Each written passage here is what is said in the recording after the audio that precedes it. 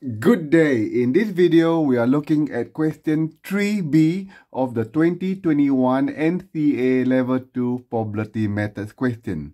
So this is a question after 1A. So we are going to transfer some of the information from 1A into this question. So part B sounds like this. One day, the cafe has 150 customers who order takeaway coffee for over an afternoon period. How many of these would you expect to wait between 8 to 10 minutes for their takeaway coffee? So we need to find what the probability between 8 to 10, which is the area in red. And then we are going to calculate that probability multiplied by 150 to get the expected value. So to do that, the mean is 7 from the previous example, and the standard deviation is 1.5.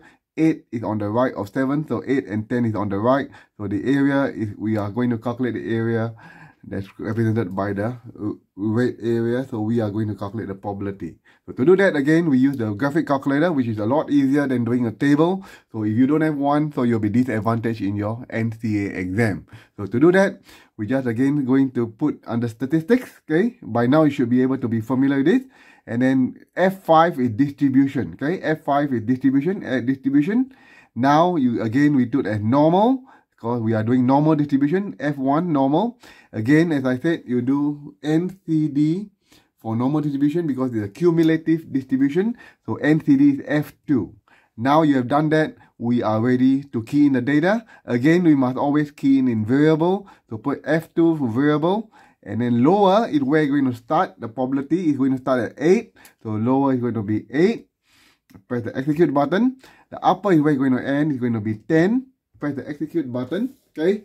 Now the sigma is 1.5, which is the standard deviation, and the nu is the mean, which is 7. Press the enter key and then press again enter key, and the answer is going to be 0.2297. Okay, 2297. And then now we're going to take this out for a while. Okay, and then we are going to calculate the number of people expected to wait between 8 to 10 minutes, because there are 150 customers. We just take that probability, 0.2297 multiplied by the 150 people. Put in your calculator, and the answer will come up to 34.46 people. And remember, you can't have 34.46. So the answer is 34 people. You round them down. Even if you put 35, that will be acceptable in statistics.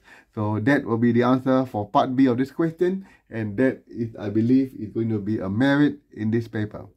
So have a go, everyone. And we'll do part C in the next video. Cheers, everyone. Have a good day.